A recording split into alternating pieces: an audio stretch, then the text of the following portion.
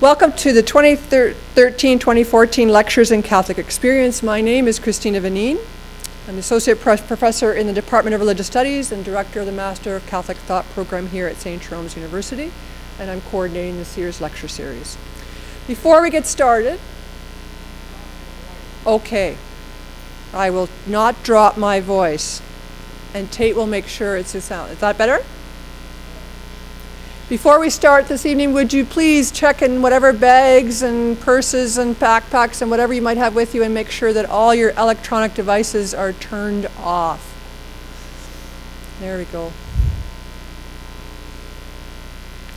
To begin our event this evening, I would like to ask Dr. Catherine Bergman, President of St. Jerome's University, to come forward and offer some words of welcome to you on behalf of the university.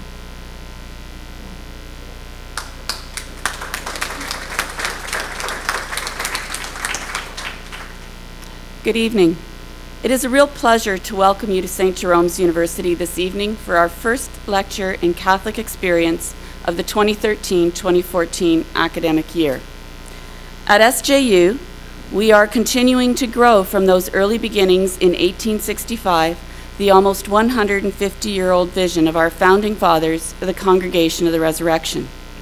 We have not wavered from the distinctive educational spirit and vision of our founding fathers of developing the whole person, intellectually, emotionally, and spiritually.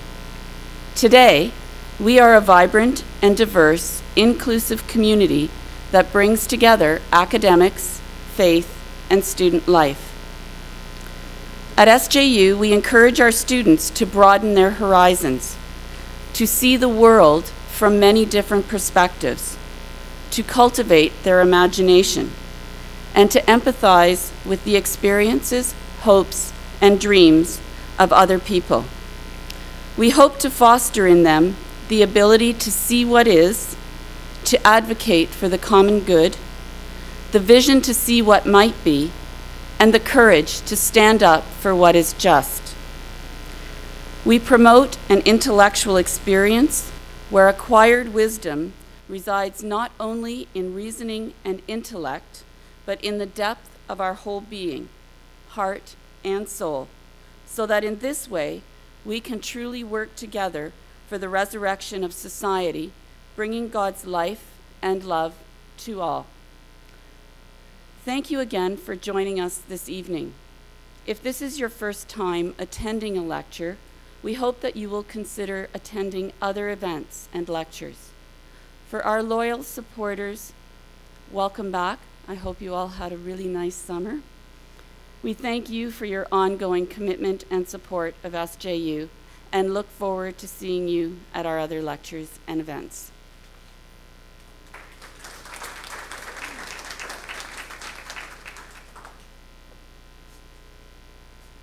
Thank you, Catherine. This past July, Pope Francis joined thousands of young people in World Youth Day celebrations in Rio de Janeiro, Brazil.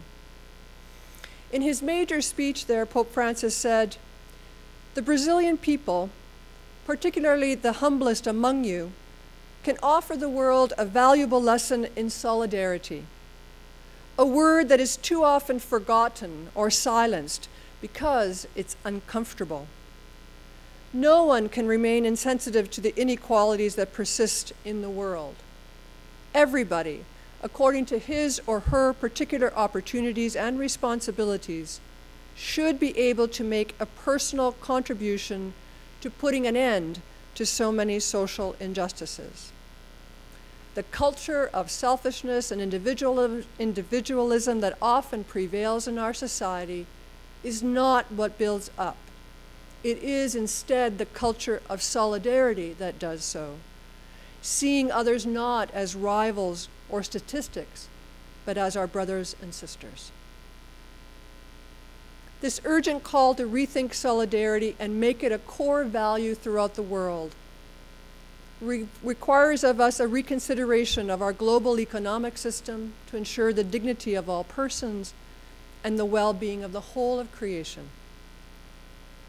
Such reflection on the meaning of solidarity has to be done through collaboration, cooperation, and dialogue. In other words, We must pursue the common good together. And so tonight we have with us Dr. John Stapleton to help us think about the role that Catholic education may have or should have in the pursuit of the common good. Born and raised in Newfoundland and Labrador and currently a professor in the Faculty of Education at the University of Manitoba, Dr. Stapleton has been active in Catholic and public education at both the school and university levels for the past 5 decades. He received a Bachelor of Science degree from Iona College in New York, an MTS degree from the Catholic University of America, and MA and PhD degrees from the University of Toronto. And in 2010, Dr. Stapleton was awarded an honorary degree in Sacred Letters from Regis College in Toronto. He's been a school teacher in Ontario, British Columbia, and Newfoundland and Labrador, and he's been a faculty member at Memorial University, Western University, and Lakehead University. Dr. Stapleton has served as Dean of Education at Lakehead University as well as the University of Manitoba. He served as Rector of St. Paul's College in Winnipeg, as Principal at St. Mark's College at the University of British Columbia, and as President of Corpus Christi College in Vancouver. Along with his extensive teaching and administrative experience, Dr. Stapleton is the author of many academic papers and reports on educational leadership and Catholic education. His present research is focused on the current state and the future directions of Catholic higher education in Canada. And so we are very pleased that he can be with us tonight. Please join me in welcoming Dr. John Stapleton to speak to us on the theme, The Common Good, Does Catholic Education Have a Role?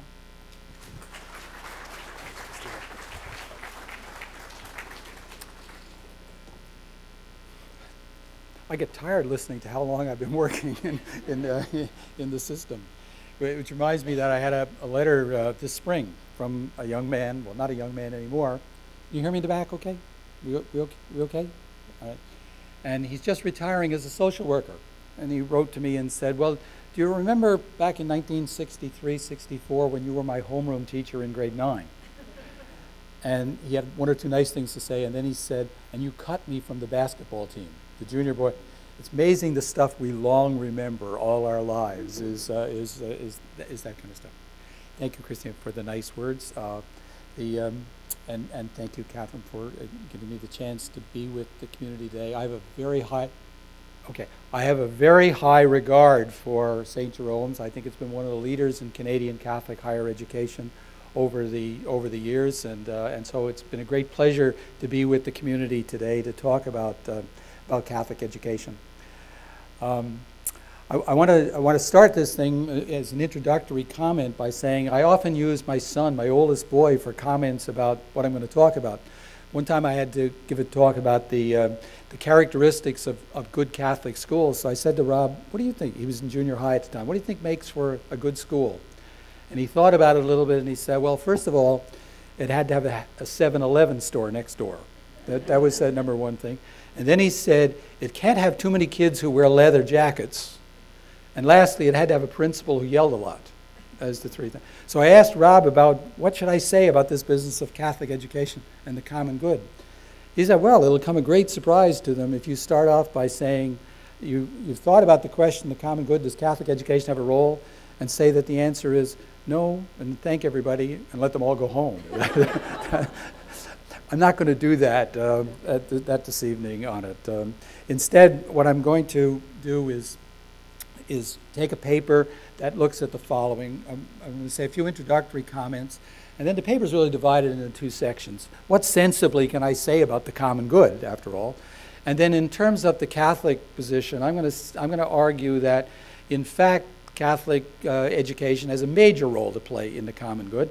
And I'm going to make the argument on the grounds that it's designed to do that, it's got processes in place to do that, and there are outcomes that show that we do that. I'm going to argue in the final part of it, I'll give 10 recommendations that I think are worthy of some consideration. But you can let me know if, in fact, they are worthy of consideration. So that's the nature of the paper.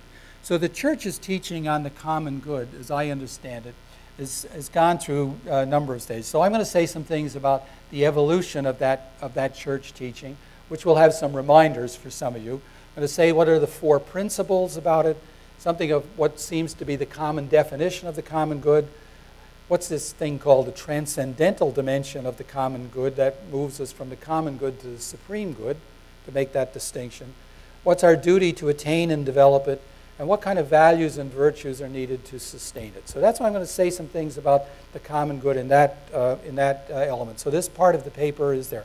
So let me guide you through the years very quickly. You'll remember, perhaps, Pope Leo XIII on Rerum Novarum, which is generally considered as the start of it.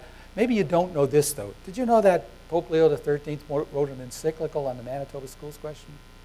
At Varibos.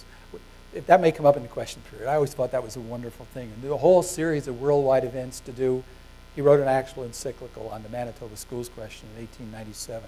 So we start out the social teaching with Pope Leo XIII. Through the years, Pius XI on the 40th anniversary in Quadragesimo Anno, and much of the things that he did about social action. The great book by Michel Gavreau on Quebec, on the Catholic roots of Quebec's quiet revolution, makes a lot of commentary about how good this Pope was in terms of creating the social action committees that basically said the quiet revolution was an internal debate amongst Catholics. Pius XII, did you know he made the cover of Time magazine? You can read that subscript, his work in Justice and Peace, but no encyclical on it, and I think you know some of the debates about there. The much beloved Pope John the 23rd and his 2 great encyclicals on Mater and Magistra, and this is the 50th anniversary of Pacem in Terris, with the big defense of human rights and the Church's stance on that side of it. We go to Vatican II, of course, and Gaudium et Spes in 1965, and Dignitatis Humani in 1965, as well as the critical parts on it. Paul VI, in terms of the social doctrine, the Popularum Progressio, and its theme of development and that we should be pushing. Pope John Paul II and 3 great encyclicals on the social questions, including the Centesimus Annus on the 100th anniversary for it. And of course, Benedict XVI, who did Caritas in Veritate, which was on the anniversary of Popularum Progressio, and made the commentaries on it, which is a wonderful review of that material. And we have, of course, today's Pope, and if he's done anything, he's given a tone to the whole question of our responsibilities in social justice. There is no test here tonight. Do you know the contents of all those encyclicals over that time? But it's helpful, I think, for us to see it in something of a historic span as it goes through. The compendium of the Church's doctrine on social teachings makes the point that there are 4 major principles behind the Church's teaching on social doctrine. The first and foundation of all of it is respect for the human person. The human person made in the image and likeness of God is where it all starts. And even as a young teacher, we were always drilled into that notion. You have to see each child as a person in whom God dwells.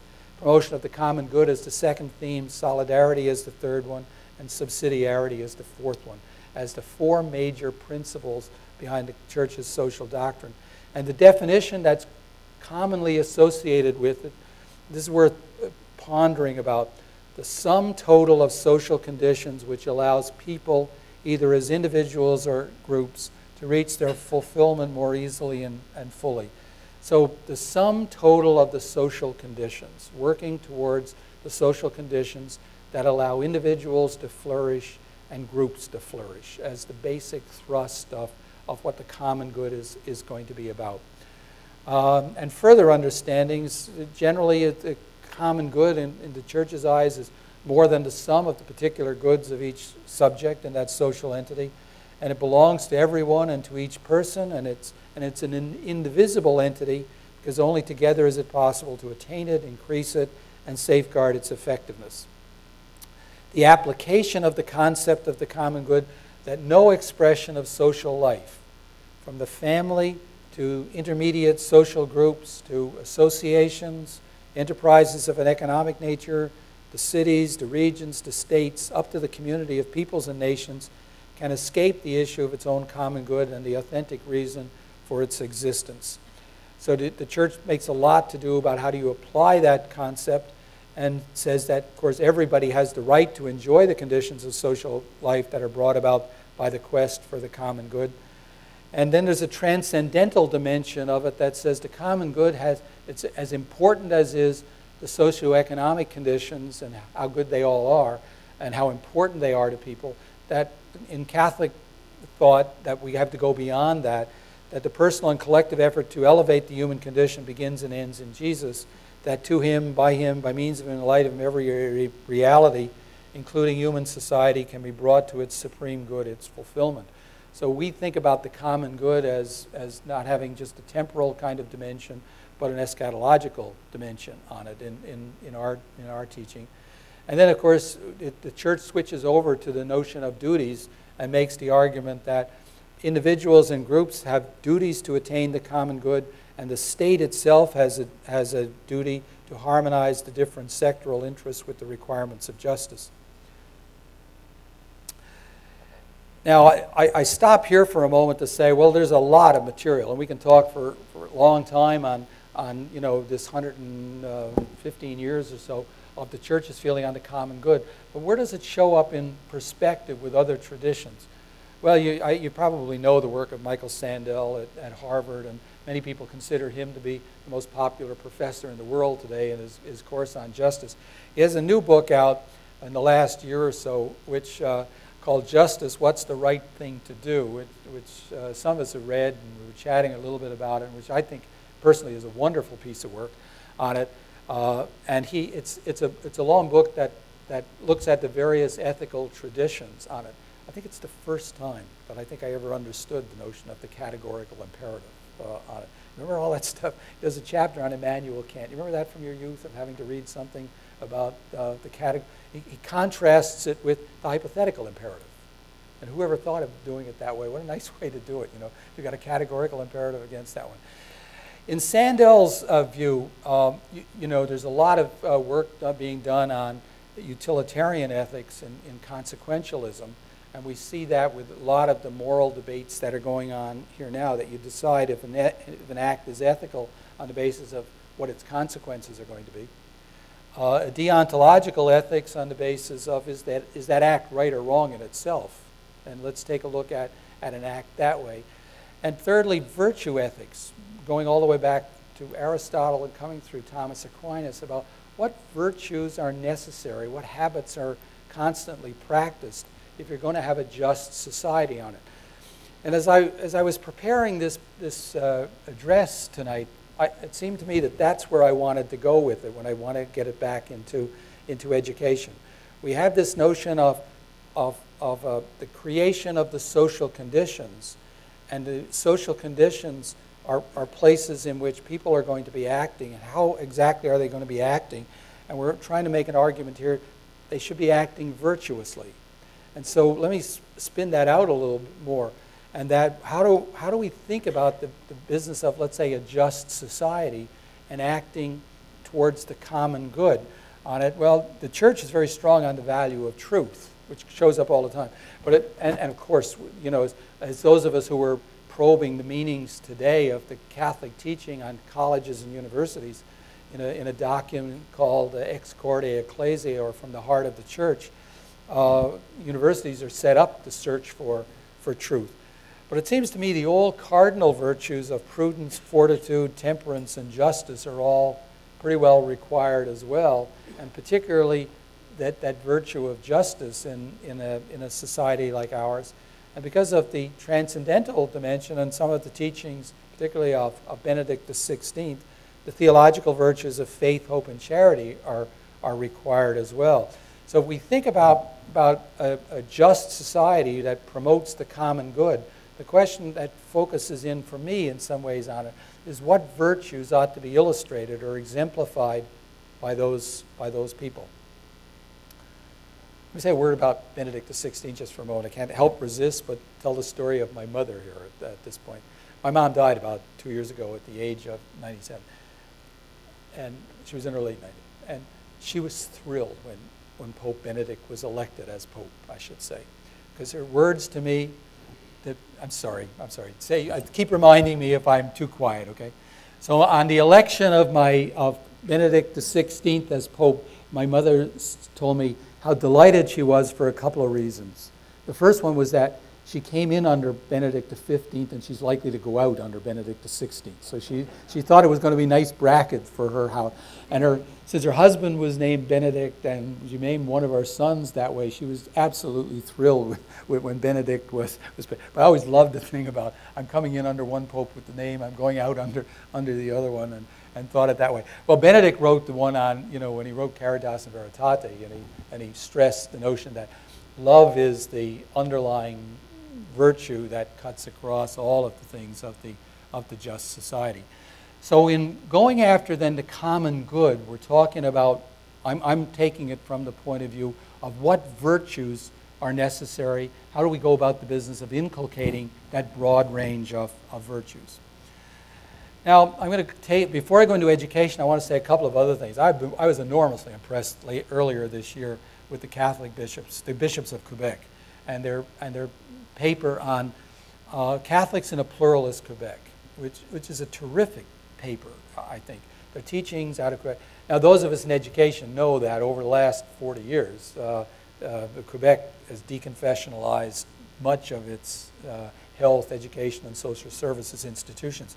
So you got the bishops looking at it here, and they start with the theme of God loves this world, and he loves a pluralist Quebec. And that's the world we find ourselves in. That's what we're going to do. So they give some thoughts, first of all, about Quebec's new pluralism and the conditions of it. And then they go into the whole business of pluralism and religious freedom. But what I wanted to just say for a moment in reference to this talk is to say what they said about Catholics in a pluralist Quebec now. And making a couple of things. That the first thing that they wanted to emphasize was people have to make personal decisions that you want to live as a disciple of Jesus Christ. Christ is the foundation. So making that decision of living then as a person.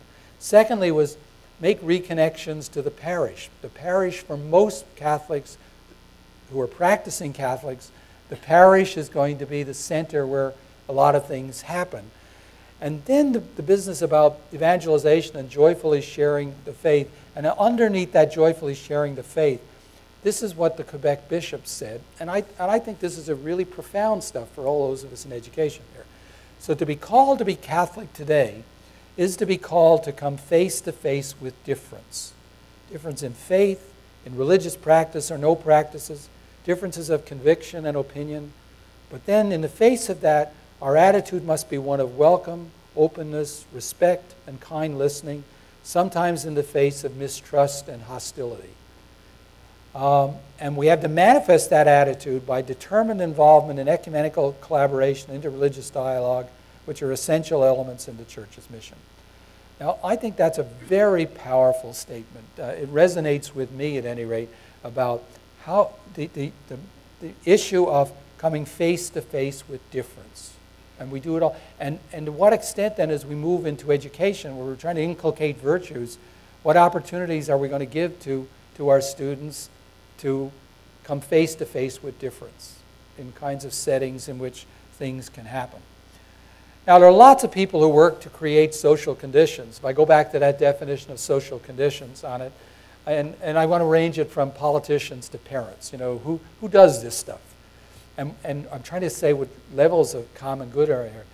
I was at a funeral earlier this week in which a young woman died. She was only 49. With my stand, that's pretty young, he said. And the theme that we heard over and over again was, geez, if you bungle the task of parenthood, nothing else much matters. In terms of who and what makes for citizenship behavior. So, and then you will recognize the second one, the young Trudeau. Right, and when he was a student at this famous school. Right? I was delighted to be in Montreal last week. It's always been a school I wanted to go see. That's Collège Brebeuf in Montreal, the old line Jesuit school where Brebeuf went, or when Trudeau went, and where he learned a lot of the stuff from the Jesuits that he had there. And if you think about that admonition, go out and change the world, or go out and create the social conditions. I want to make the argument here, without any qualifiers in this case, that Trudeau, by going to that school, learned some of the attitudes that he learned about maybe we ought to have a charter of rights and freedoms in Canada. Now, if you make an argument that says, right, if you think of Canada, you have to say that the Charter of Rights and Freedoms has changed Canada dramatically in the last 30 years. So here is a graduate of a Catholic school who clearly has affected society in very profound ways by changing the social conditions of our world in Canada. And so I want to say then that's by very much promoting the common good and what the schools would do. Okay, now let me switch over then a bit to education. So what I've tried to argue up on this point is that I'm relying very heavily on the Church's theory of the common good, and I've tried to buttress that with non-church teachings, particularly in the work of the most popular philosopher around these days, of Michael Sandel. And I want to say that people are trying to create just societies in which common good of individuals and groups can flourish. And I want to say that there's an inculcation of the virtues that we're trying to do with it. Well, how are we doing that about education? So I want to say this now about Catholic education in the second part of the paper. What's the scope of Canadian Catholic education in the first instance? Secondly, what's the design of it? What are some of the design principles about it? What are some of the processes that we use in Catholic education? And what are some of the outcomes of Catholic education? Now, we're not going to be able to go into all of those in all great depth. So what I'm going to try to rely on here tonight is some pretty recent research on this kind of material. But first of all, I want to raise this question again as to what we're doing on, so the common good, what's the right answer here? Does Catholic education have no role to play? Does it have a minor role to play? Does it have a major role to play? Does it have an exclusive role to play? As you think about the connection between Catholic education and the common good. I heard an argument last week that the decisions in Quebec, by the way, you know, do many of you know the debate that's going on about that Loyola High School question?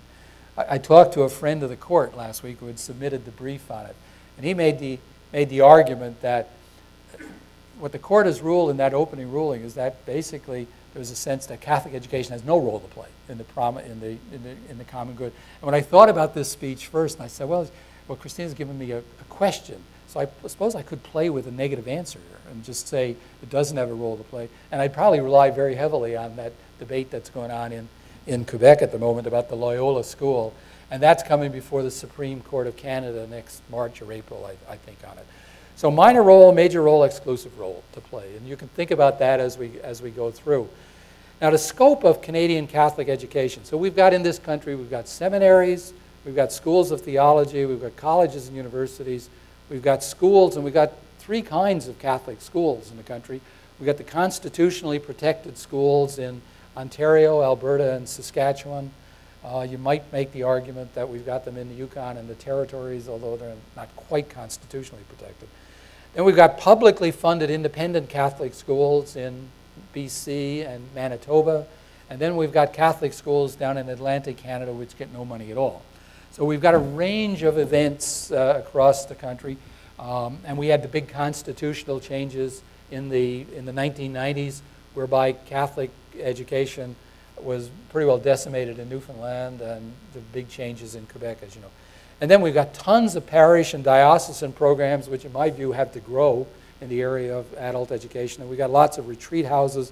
You can probably add to them for that. I think they're all important agencies, but for my purposes here, I'm particularly interested in colleges and universities. I'm going to balance this more in the direction of the schools. So on the design of Catholic education, if we do one thing in Catholic circles, right, is that we can write documents. Right? Now, I mean, we could spend a whole evening on taking all the documents on Catholic schools, you know, since the Vatican Council when we did the decree on Christian education, and take them all the way up to the documents of 2009. I'm going to spare you that tonight. I'm not going to give you the same kind of overview as we did with the encyclicals on the social teaching. But there are three statements that I think in purposes in support of the proposition. The proposition I'm making in this part of the paper is that Catholic schools in principle are designed to achieve the common good.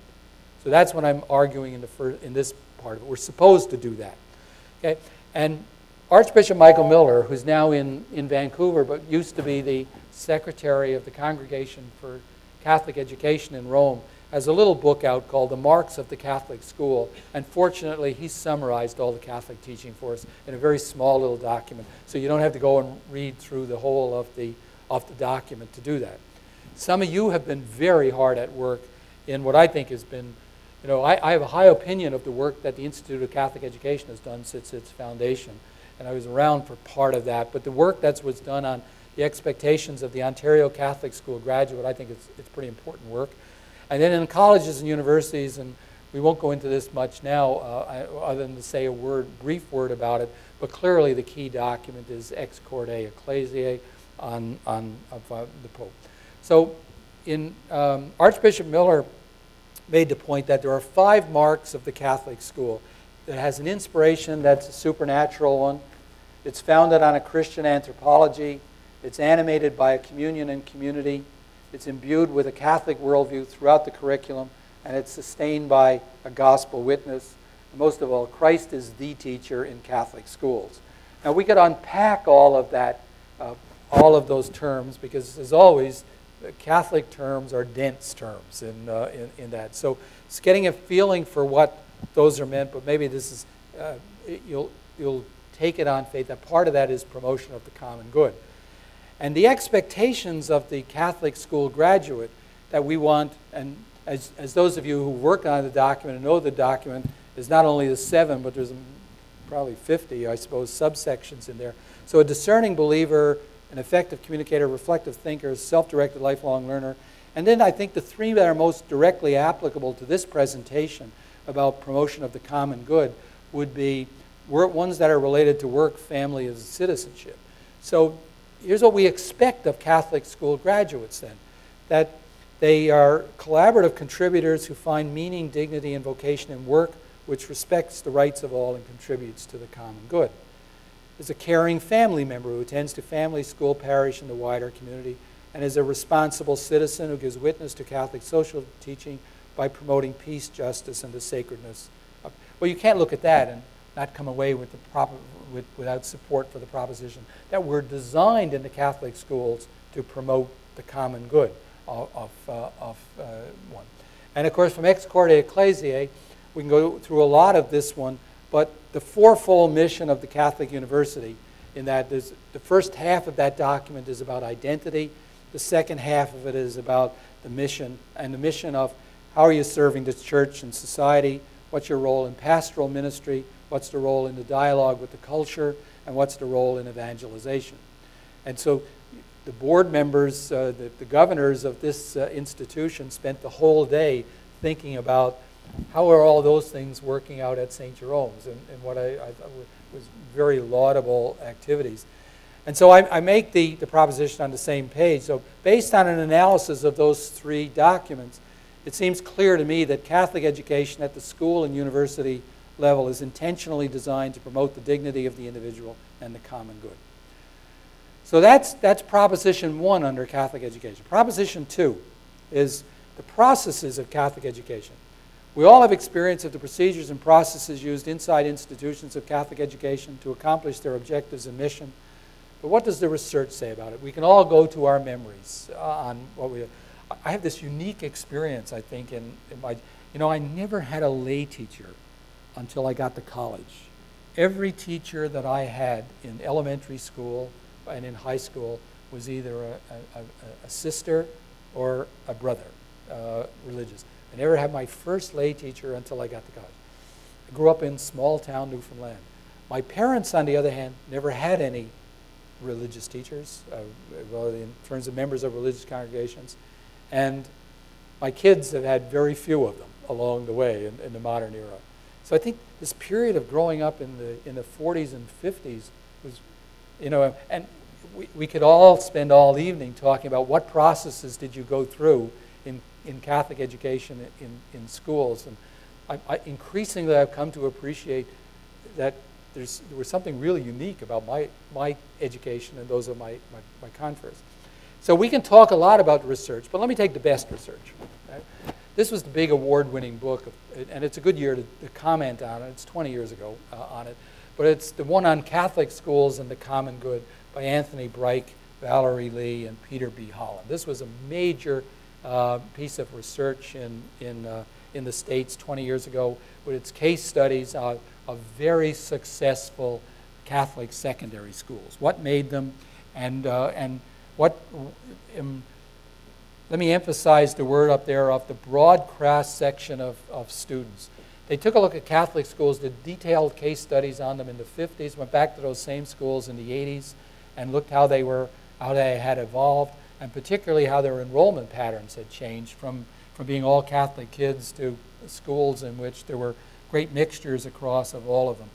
And so when my first start on this paper, and in fact, Christina, you'll remember when you called me, I said, geez, it's a good time to do this talk. So my first draft of this paper tonight was all rooted in this book, and I thought maybe I'd spend more time on it. But Catholic Schools and the Common Good was a very big report. So what did they have to say about it? Well, the partial answer for it as to why Catholic schools did so much good work across a whole broad spectrum of people of religious backgrounds and particularly of socioeconomic classes had to do with what they called the communal organization of the school. So there's 2 full chapters devoted to this component of uniqueness of the Catholic school in its processes. So good Catholic schools do the following kinds of things. 3 features that showed up in all the case studies. Number 1 is the extensive array of school activities that provide numerous opportunities for face-to-face interactions and shared experiences amongst adults and students. In the typical school, there are interactions, but nothing like the level of intensity that goes on in the good Catholic secondary school. The second one is the distinctive structural component that allows the community to function, and this is basically around the teachers, the individual teachers, and what they considered to be the extended scope of the teacher's role. Teachers are not simply classroom instructors. They are everywhere at all the activities, and they're into knowing all the kids across the school and working together to make sure that it's a successful experience. But crucially, a set of shared beliefs about the school. We are a community that respects the dignity of each person, has an ethos of caring about it. Those 3 characteristics show up in this research by Breich and his columns, and they focused in on that as probably the single most important dimension of the processes of Catholic schools. Catholic schools are very strong on those kinds of dimensions on it. So we have some partial answers about processes, and I invite you to say, when you know about Catholic schools, what are the good processes? We lost this year the teacher who had the greatest influence on me, a Brother Slattery, out in Newfoundland. And I mean, this was a guy, I've been collecting data on this fellow across the country, because as Christina said from my bio, you'll note that I've worked and taught in a lot of different provinces. And so did Brother Slattery. And I can document stories that go from the East Coast to the West Coast of people that have said about the incredible influence that he had on them. And I asked Slats, everybody called him Slats. I asked Slats one time, what was his philosophy of all this stuff? And he said, basically, I'm helping people grow up, helping them become adults on it. And the stories go on and everywhere. And I have to tell you one small part of that. I was doing research down in Halifax a couple of years ago, and I was interviewing Archbishop Mancini. And in the course of the conversation, he said to me that he had gone to high school in Montreal. And after we had finished the interview and we were walking out, and I said, curiously enough, what school did you go to in Montreal? And he said, Pius X. I said, and who taught you there? And he said, well, the guy that had the greatest influence on me, this chokes me up still thinking about it, was Brother Slattery. I'm sorry. He said the person who had the greatest influence on him was Brother Slattery. Now, I have to tell you, I can document that story from cases from the Kamloops to Vancouver, all the way out to Newfoundland, of a person who really worked hard on the processes outside the Catholic. So he died at the age of 87 in March of this year. But now we come to the outcomes measure. So how are we now doing in these Catholic schools about it? And the best work of late is the Cardis study. The Cardis Education Survey of 2012 And the question they posed, do you know Cardis? Cardis is the think tank around Canada that does work in Canada and the United States. So this study from last year looked at this question. And we're focusing outside the school and going back to people. How do graduates who are between the ages of 23 and 39 and who attended the following kinds of schools? They called 6 different schools in here. The separate Catholic schools of Canada, the independent Catholic schools of Canada, the independent non-religious schools of Canada, the Upper Canada colleges, so to speak, private Christian schools, and homeschooling, and how do they compare to public school graduates on the following 3 dimensions? So they had 3 outcome measures. So we're going far beyond here now the stuff of the educational quality. What's that organization again, Mark? You were saying EQUAO or EQAO, okay, on it. And so you've got 3 major outcome variables in this study. What level of civic engagement are they involved in? What level of academic achievement do they have? And what's their interest or level of work in religious formation? That's what they tried to do. There are 2 reports out on it. One of them is all the data charts. There are 2, fortunately for you, I'm not sharing all the data with you. There are 200 charts in this report, so we could be here all the rest of the evening. But I'll be selective about it. This is a $1.2 million study. This was not a small study, right? They raised the money to do it. And they had, first of all, the data were collected by Angus Reid's operation, the Critical Vision out of Vancouver. And then they turned the data over to the sociology department at Notre Dame in Indiana, the research director, Dr. David Sinek, from down there. And so that's the study that they did. How are the graduates comparing on it? That's what the paper looks like, and you'll be interested in the title of it, A Rising Tide Lifts All Boats, Measuring Non-Government School Effects in Service of the Canadian Public Good.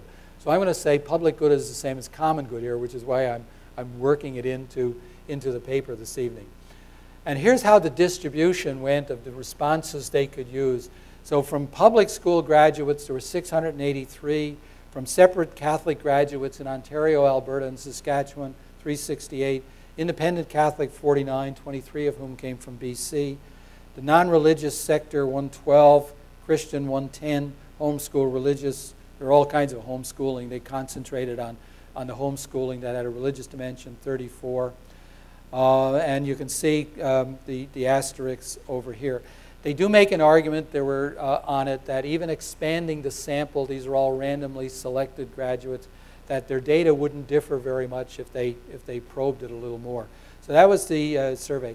And there are lots of conclusions on it. But here's the big one about separate Catholic schools, of that 6 categories. Separate Catholic schools for almost every measure, including religious, produce similar results to graduates of public schools. Let me say that again. That's on virtually every measure of the study. All the measures of achievement, all the measures of engagement with the different levels of the society, all the measures on academic achievement, and all the stuff on religious formation or religious practice. There are virtually no differences between separate school, Catholic school graduates and public school graduates. There are some differences, but they make differences between, is it statistically significant differences or are there slight trends? So there's some slight trend differences. And so here's some of the differences that are in there. Separate graduate school, this first finding was such that they highlighted in the executive summary of the report. A lot of people are going to be delighted with this first finding. This is the one statistically significant finding of difference, that the graduates of Catholic schools who are the ages 23 to 39 have more confidence in organized labor and unions than any of the other groups in there, which is kind of interesting. If you some of my friends here are from OECT. If you go onto the OECT website, there's a very strong commitment to social justice and the organized labor that favor. So it looks to me like I could read into that to say, well, if you take that principle that you're trying to do that, clearly we're successful, on it. They tend to be more involved than the other groups in neighborhood and community associations and in arts and culture groups, although that's not statistically significant. It's a slight tendency on it. They're certainly not as involved in political life as much as the graduates of the independent, non-religious schools. They're more supportive of the view that the federal government should do more to solve social problems. They're slightly more likely to make difficult decisions with the help of the Bible, and they tend to marry at older ages on it. There's some demographic material in here too. To give a flavor of some of the charts, I'll give you 4 or 5 of the charts that come up. This one, for example, is, do you volunteer outside your religious congregation? As I say, when they talk about the common good here, there are a whole range of activities. You know, are you involved in running a minor sports program too? Do you run for office? And all the things that go in. So volunteer outside the congregation is, you've got the numbers on the side there. These are hard to tell. I should just point out this line. Let me just make sure I can. How do I do this again, tape? I want that arrow. That on this particular one. Does that give me the arrow? It doesn't give me the arrow. The pointer. All right. Okay, I'll just point it out. The 0 baseline. This is the line for the public school graduates, right? And everything else then is either above the line or below the line. That's how they presented the comparison. And the numbers on the side are the coefficients in the regression analysis. So this is the statistically stuff on. You almost got to get down into this level before it becomes statistically significant. If the numbers are in this part of the chart, there's virtually no difference, but there's slight tendencies on it. So on this one, on people that volunteer outside their congregation, you can see that separate Catholic people tend to be less volunteering outside their congregation. Independent Catholic, slightly more. Independent non-religious, slightly more. Christian, a little bit more. And religious home education types, hardly at all. They do this way. Now, as I say, there are 200 of these charts, and you'll be happy that I'm not giving you all, but let me give you a flavor of them, though. God has called me to a particular line of work, a vocation sense, right? You can see the baseline is down here. There's virtually no difference from graduates of Catholic schools, but the independent schools, same way. But the Christian schools, the graduates of Christian schools and the graduates of religious homeschooling are very strong on the proposition that the difference between the brown and the green lines are they have to just factor out the family. So in the regression analysis, the brown line is unaided, if you want, by taking out. So the really important ones to look at are just the green lines by themselves. On another one, I have an obligation to participate in politics such as voting or supporting candidate or party. Well, again, you see the same thing, and you can see how the Catholics are different on this one. The people that are really active are the graduates of the independent non-religious schools. It's the Christian ones on it there. If you can see this, my school prepared me well for interacting with society and culture around me. Well, there's almost no difference in the provinces on separate Catholic schools and independent Catholic schools, but look at those other ones. Those are statistically significant data on the graduates of those schools. Total years of education, again,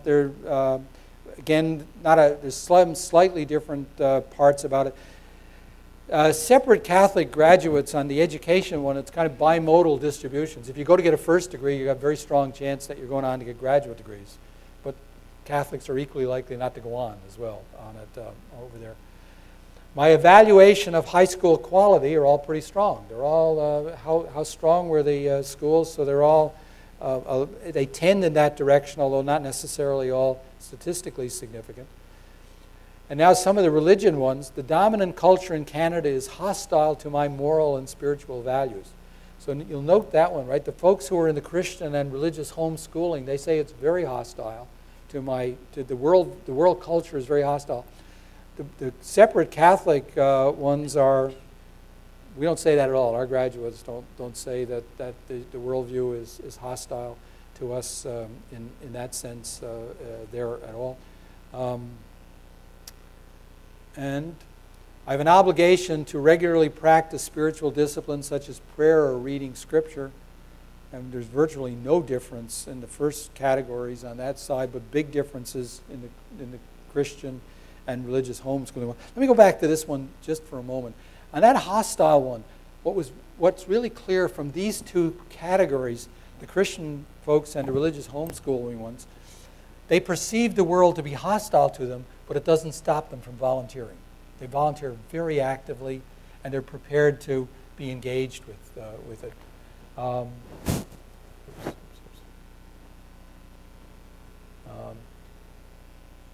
Okay, let me, I'm getting out of time anyway. So let me go back just to this one a minute.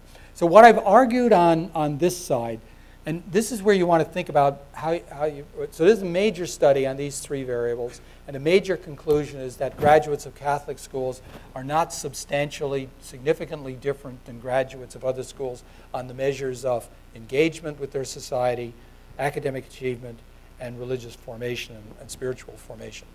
Now, is that a good thing, bad thing? How to judge that? I talked to the folks who were directing the project on it, and they said they didn't know how to interpret it either. They said it was interesting kind of data and ought to be data to be considered by it. But just on the civic engagement one, for example, if you think about that, if I think about the Manitoba's mission of education is simply stated, we're preparing people for citizenship, for lifelong learning, and for the world of employment.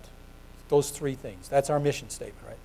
Every statement is we're preparing people for citizenship. And we do tons of stuff out there to make sure that you got to do so many volunteer hours in order to, I had a student in class this week. I teach in the Faculty of Education in our place. I teach B.Ed courses, M.Ed courses, and Ph.D. courses. So I've got this B.Ed course right now. And out in our part of the world, of course, we get a lot of students from Kenora, Fort Francis, and that sort of stuff. And this topic came up this week about some of the graduation requirements. And she was really quite eloquent about, there's a kid from a public school in Fort Francis, Ontario. And she was telling the class about the civic engagement that she had to do as part of getting that high school credit in the number of hours that she had to work. So there's lots and lots of people in the public schools. So should we expect any different on these things? The one that really surprised the writers of this report was on the spiritual formation one. And then that's a question then that you want to probe a little more as to what does it mean in our environment. There's also, of course, this data is for people who graduated. They're now 23 to 39. So when did they finish up the school? Was that before the Ontario Catholic School graduate expectations began to take effect? Or is it baseline? Or is it? I regard this as baseline data that's helpful for it. So in this part of the paper, what I've tried to do is to say, all right, Catholic education is designed to promote the common good. Processes inside Catholic education actually do work well, as we know from the Bright study. And thirdly, there's a lot of data that says Catholic outcomes are pretty strong. There's a lot of data there that says, well, there's a lot of questions here as well. But this is fairly positive data in my way of looking at the material. So taking all that into effect, what kinds of recommendations do I make? So I'm going to ride some hobby horses in this as well as the data here. So let me take three. We've got the Bright data. We've got the data from the CARTA study, but we don't have a whole lot of data in Canada. So I believe strongly that somewhere in the country we need a center for research on Canadian Catholic education. There isn't one. It needs to be established. What are we going to do about that kind of stuff? Where are we going to get the data on how well we're doing? We have to collect data on outcomes of every imaginable kind in schools these days, but we don't synthesize it. We've got no place like the CARA Center down at Georgetown. So that's one thing we need. We need more data about this stuff, and I think we need a center. Number two, we need efforts to appoint a Canada Research Chair in Catholic education. That should be. Efforts be taken to appoint a Canada Research Chair in Catholic education at a Canadian university. Amazing. We got all these Canada Research Chairs across the country, but we don't have, especially, in my opinion, it needs to be in Ontario. You know, and Ontarios were Catholic. Last time I tried to get real hard data on Catholic education in the country, I think I found that there are maybe about 650,000 kids in Catholic schools in Canada. About 500,000 of them were here in Ontario. So Ontario is where the action's got to be. And so I think some place, what could be St. Jerome's maybe what St. Jerome's needs is a Canada Research Chair in Catholic Education. I think there needs to be a Canadian Society for the Study of Catholic Education. This idea came to me when I was at the meetings of the CSSE, and a successful motion was put forward that we have a Canadian Society for the Study of Aboriginal Education. We've been around very long time in Catholic education, but we don't have a Canadian Society for the Study of Catholic. Now, I'm probably as much to blame for anybody around as that. All those years when I was very active in the Canadian associations and didn't do as much to promote that as I should have. I think we ought to take something like a step to convene a national forum on Canadian Catholic higher education. We had some stuff on forum on Catholic education, but I think a lot of work needs to be done on that number 4. This was an idea I floated before ACC. Doug and I had a lot of when I was on the executive of ACC.UC, Doug was the president and I was the secretary. So I was always carrying out what he wanted me to do on those kinds of things. But an idea I floated with the group recently and with some of the bishops was we ought to plan for this. Because the question about, I'll just say some of the reasons why I think about that number 4 for a moment as to where we're going. What are we doing with Catholic education in the community colleges? Right? The whole post-secondary sector. What are we doing in the graduate and professional schools? I mean, if you think about Catholic education, contrast it with the States if you want. We have no Catholic faculty of education as such. We've got no Catholic faculty of law. We have no Catholic faculty of management. We've got no Catholic faculty of engineering. We've got no Catholic faculty of social work.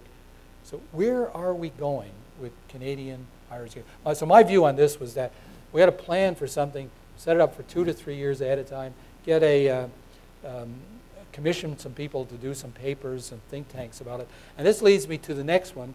I think that we ought to give some thought to the establishment of specialized centers of Catholic thought in a select number of Canadian universities. I was so pleased when I looked at your website and saw that you had the Master of Arts in Catholic thought. My notion on this is slightly different, perhaps, on it, because I'm thinking, okay, this idea came to me when I was living on the UBC campus a couple of years ago. I'm looking at this West Coast culture, and I'm saying, you know, you've got all of these dimensions of culture. Why don't we have a Catholic center that looks at the culture of the Asian countries, if you want, or some form of it? And so these centers would link Catholic thought to science, and you'd say, okay, let's see if we can't put together 5 nodes of them across the country and put them in different universities around there, so we can do work on them and go through it there. I think both at the level of the schools and the colleges that there should be established identity and mission committees which focus attention on ways and means of promoting the common good, amongst other things. I think every Catholic institution ought to probably have those. That significant resources be allocated to the recruitment and professional development of teachers, specialists, administrators, and governors committed to Catholic education. I think that's always an important kind of thing. That opportunities be created in Catholic institutions to inculcate those virtues that we referred to before that promote the common good in a pluralist society. That Catholic schools and universities promote the concept of vocation among the members of the community, and especially among students. This notion that comes out of the card is saying, let me say a little more about that for a moment, though. In some ways, I think we've lost the sense of vocation. We don't talk about it so much. And I heard an exposition on vocation the last couple of days that I thought was fabulous. That said, vocation, the concept of vocation has 4 parts to it. The first part of it is affirmation. So, you know, if it's the archangel visiting Mary, and where they say, "Blessed are you." So there's the notion of affirmation. The second part of vocation is the assignment. What are you going to be asked to do? The third part of it is equipping, setting up the people to accomplish that. And the fourth part of it is accompaniment, the God accompanying people on it. Now, that makes a lot of sense to me about how do you work on the notion of inculcation of a sense of vocation in the schools, and for all of us as well. And so finally, I'd say that for all of us interested in Catholic education, you keep before the conviction that God loves us in the world, and in response, we should, in the famous words of Micah the prophet, act justly, love tenderly, and walk humbly with our God. So conclusion, against that spectrum of does it have a minor role to play, no role to play, a major role to play, or an exclusive role to play, I say, well, you can't do an exclusive role, obviously. And I think you got to rule out no role. So I'm on the side of the ledger. I'm coming down hard tonight on the issue that I think Catholic education will continue to have a major role to play in promoting the common good. Thank you. Okay.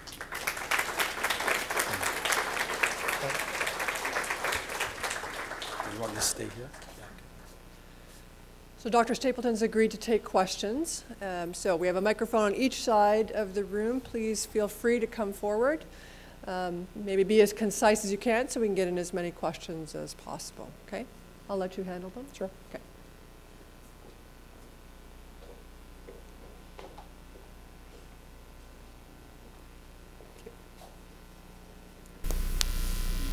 Hello. Hi. My name is Paul. Paul. My question is regarding the Carter's report. Yep. I think they used about 680 public school students as a baseline. Yep. Did that have a distribution of Christian and Catholic and perhaps not even non-Christian students within it? I would guess so. I would think that it would have a representation across all. You know, these are Canadian kids who are in Canadian public schools across the country, and so the answer I think would be yes. Did they have any findings on Catholic or Christian students within public schools as opposed to the? No, they were.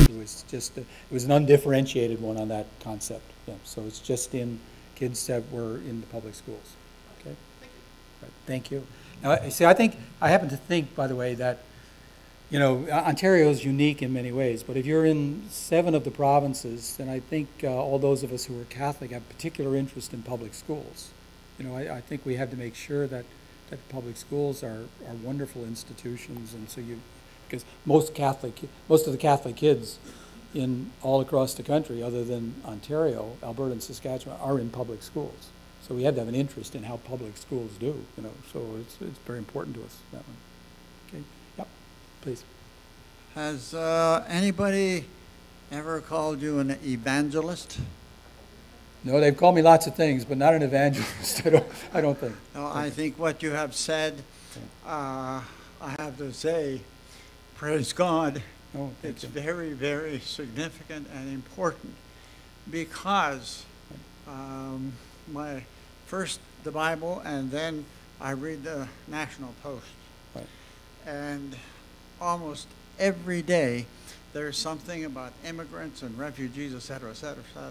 Right. And they all want to come to Canada where the good life is. Mm-hmm. I feel, and you're the person to talk to, and this is the group to bring it up before them, that somehow we have to move what you have just said, the speeches, maybe the books or whatever, into these countries which doesn't have this, which instead has torture and cut off the head and cut off the arm and the legs and so on and so on.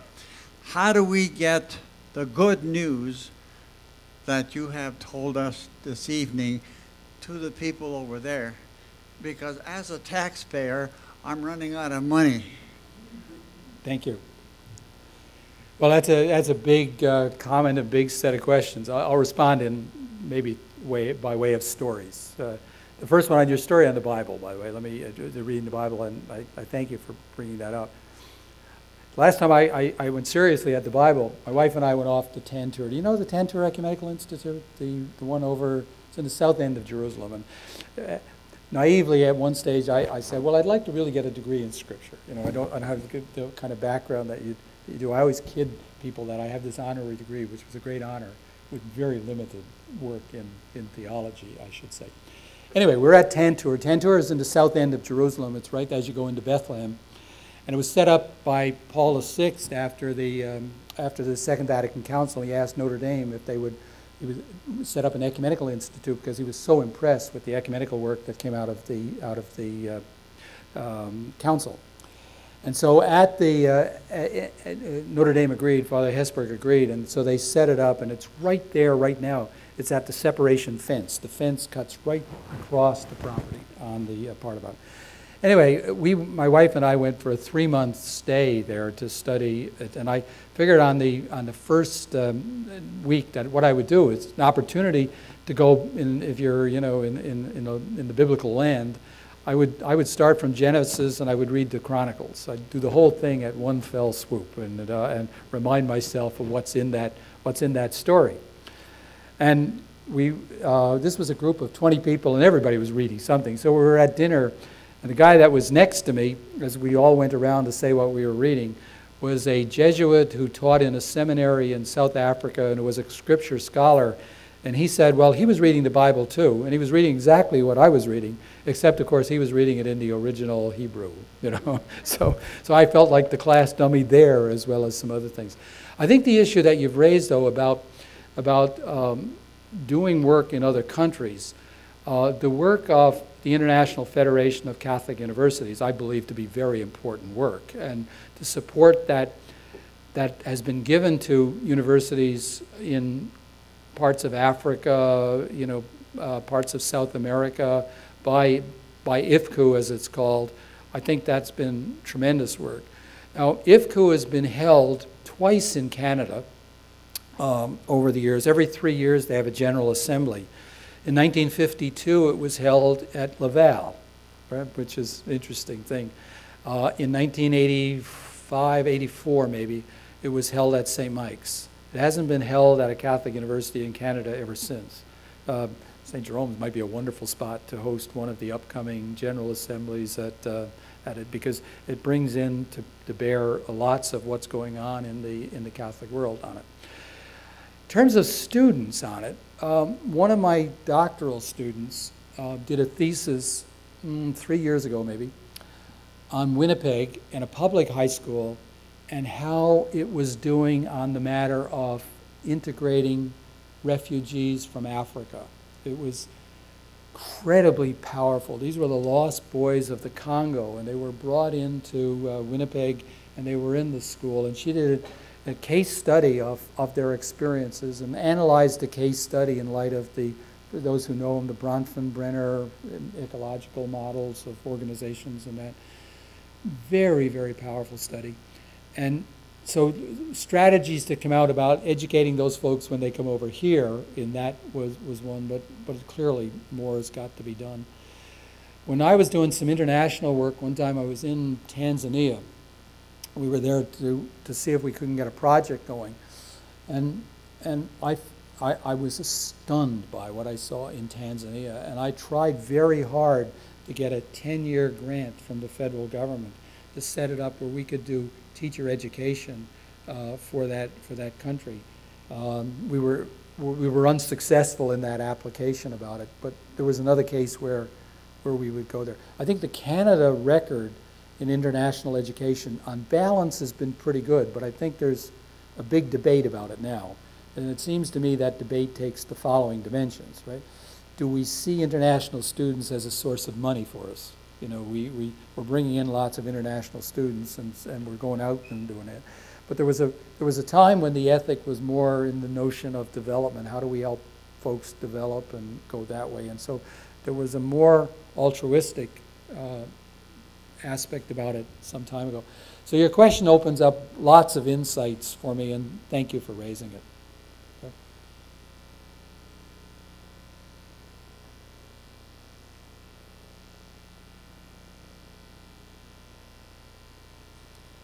This might be a very trite question. When you speak about the notion of common good, do you think there really is a common understanding of what common good is? Well, I think in terms of the outcomes of the common good, I don't think there probably is. I think there's a kind of a consensus around what the definition of common good is. I like this notion that it's the social conditions that allow individuals and groups to flourish. I think there's a consensus around that. Is there a common understanding that we have reached that, or what does a utopian society that has reached it look like? I don't think there's much of a consensus on that, in my view. You may think differently, though. It's a very good question. Hardly trite question, I would think.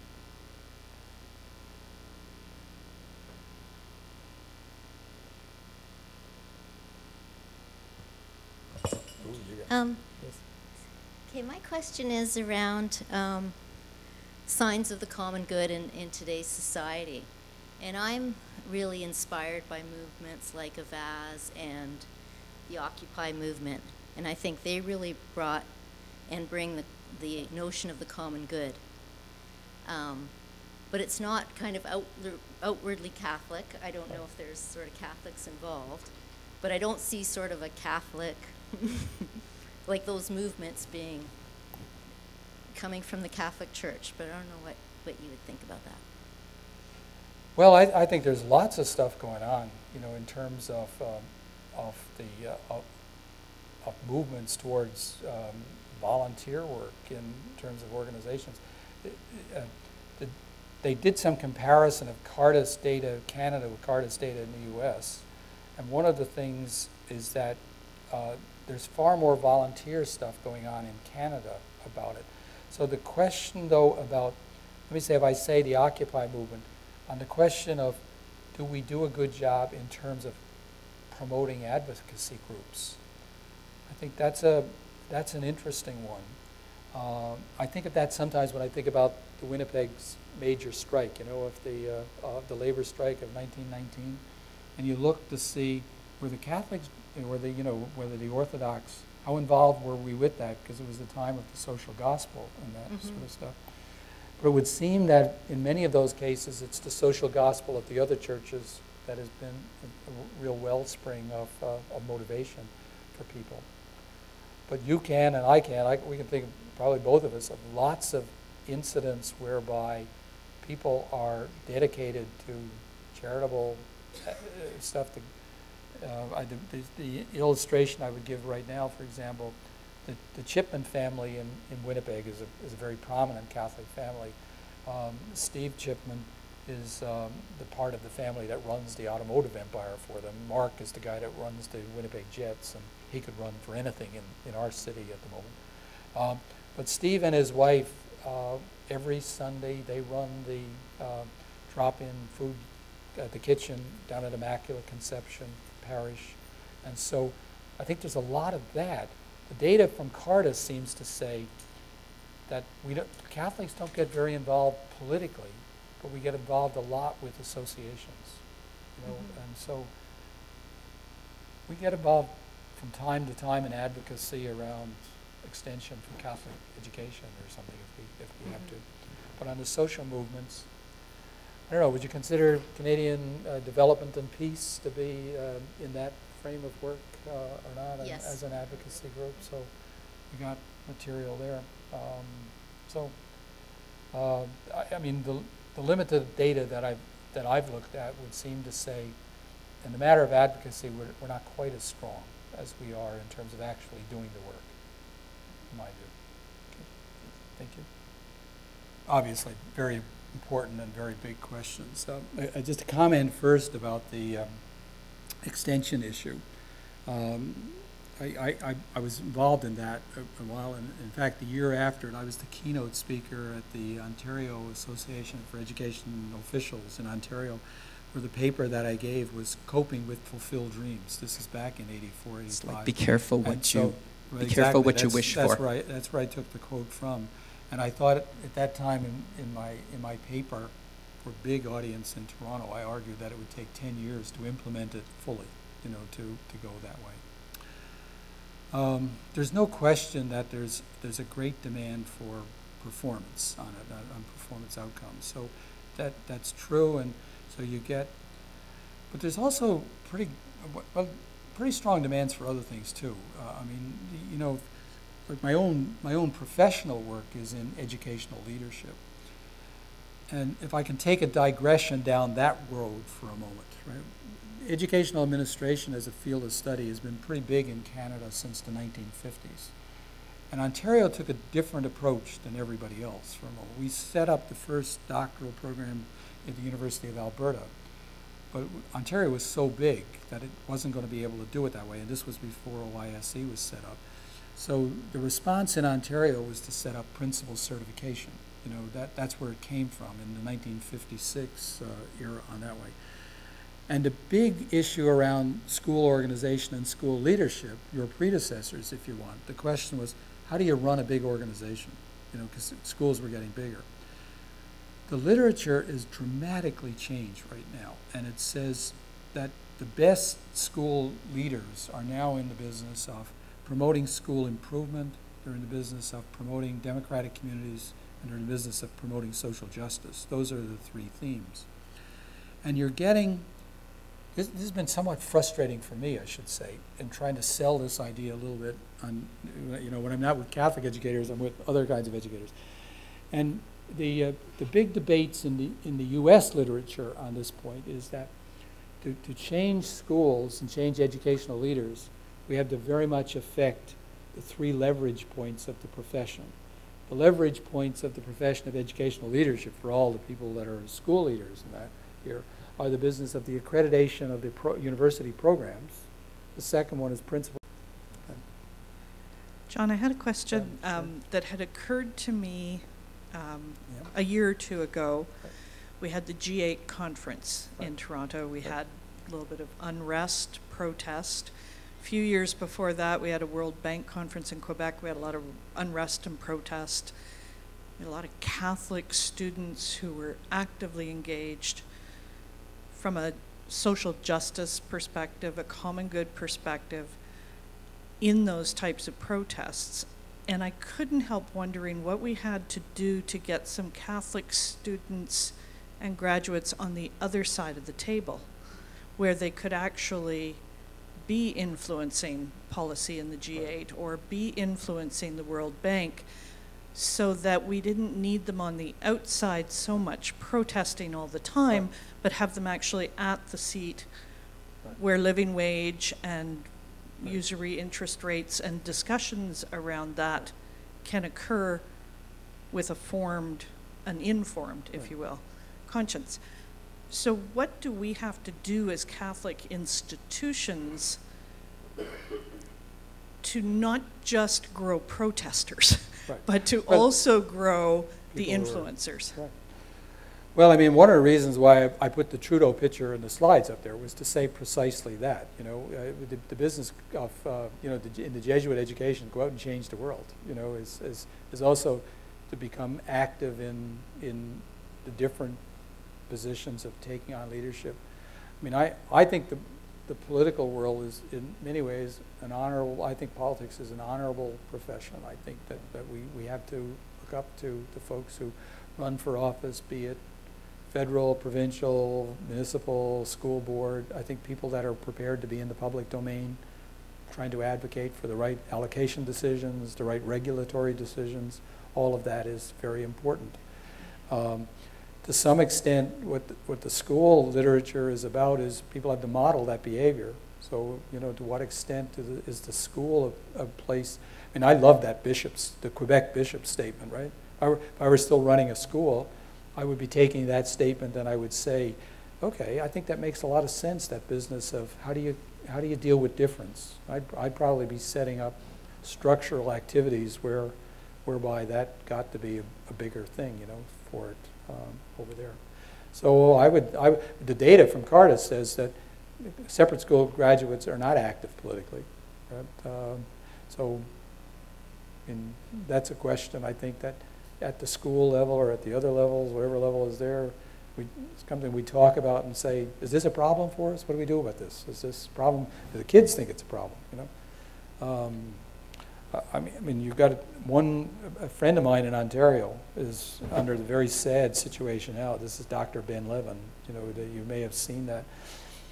I think, like you, I was shocked by those accusations that came out. There's been no trial yet, of course, but I've known Ben Levin a long time, and when I was at one of our parties at the cottage up in Victoria Beach this summer, a friend of mine who's a school teacher and taught him as a high school teacher, and this is an illustration of schools promoting political activity. Ben was, when he was in high school in Winnipeg, he organized all the high schools in the city.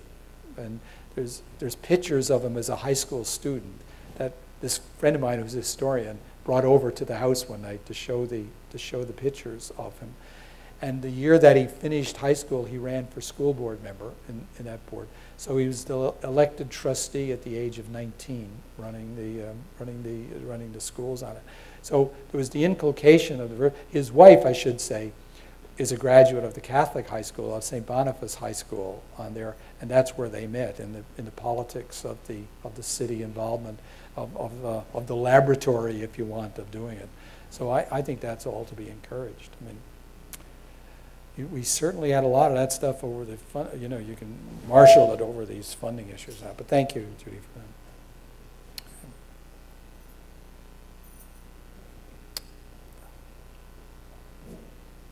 Okay, good. Okay, thank you. Okay, I'll go sit down, sure.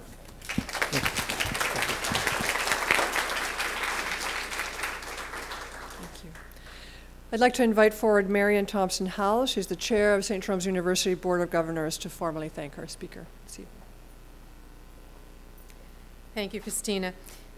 John mentioned earlier that he spent the day with the members of the Board of Governors as we wrestled through what it means to be a governor of a Catholic university, and we looked at our responsibilities under Ex Cordia. And, you know, among the many things that were discussed during the day, of course, one of the things that we reflected on is what we here at St. Jerome's and what as Catholic educators we do very well. And we also talked about the danger of focusing only on what we do well, leading to complacency, and in fact not taking us any further. And so, it was interesting because I think that as educators, there's a number of things that we do as we go through the process of development. And of course, one of those things is that we question, we reflect on that. And I think that what is most necessary is that we go through a period where we experience discomfort, because it's only through that discomfort that we force ourselves to come through another side. And so, John, tonight, I started out feeling fairly good and quite complacent as we looked at how well we designed and the process that we did very well. And I knew that there was something coming where I would feel uncomfortable. And initially, as I listened to many of us in the room when we saw the data on outcomes, there was an audible response within the room, as I think many of us thought, oh no. You know, we've dropped the ball. We have failed. We are not as good as we thought. And yet, as the outstanding educator that you are, we needed to move through that period of discomfort, that pebble in the shoe, and you led us to, I wrote down that very first question. You said, I have a number of recommendations. Let me know if they are worthy of being recommendations. And in fact, as you introduced recommendation after recommendation after recommendation, it became very clear to me that A, we have not failed, and B, that's exactly where we need to go. And so thank you very much, both on behalf of the board for what you did for us today, and as well for those in the room this evening, for both raising questions, helping us reflect, and also leading us very effectively through that discomfort. Thank you.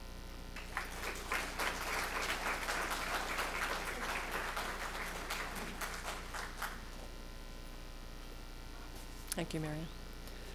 So a couple of things to say before we finish up this evening. First of all, I want to remind you to sign up in the foyer if you want to receive latest information about this series, but also, and regular emails about upcoming speakers, but also to let us know if we can let you know about lots of other wonderful things that are taking place at St. Jerome's this coming year. Secondly, every year St. Jerome's University is very pleased to be able to present to you this provocative program of speakers.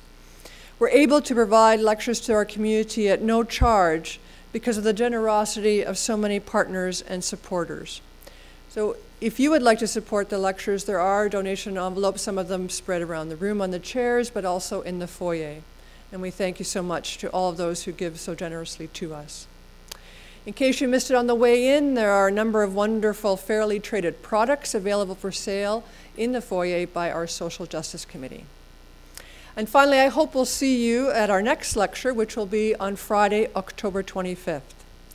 Dr. Martha Zeckmeister will be with us to deliver the 2013-2014 Teresa Deese lecture entitled El Salvador, Passion for God and Compassion for the Other.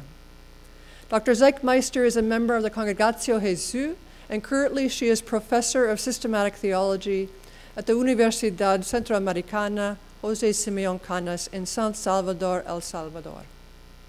She'll be with us on October 25th to speak about what she thinks all of us can learn from El Salvador and its martyrs, most especially that we can learn that no one who seriously seeks God can seek God without struggling for a more just world.